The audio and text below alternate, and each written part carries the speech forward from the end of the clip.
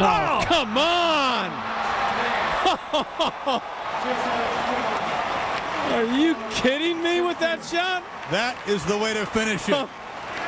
On the full stretch, ripping the forehand cross. Oh my goodness.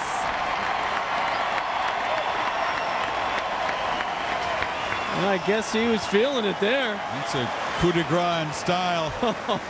Smiles from Coach Barker and his brother Thomas. Finishing it in style.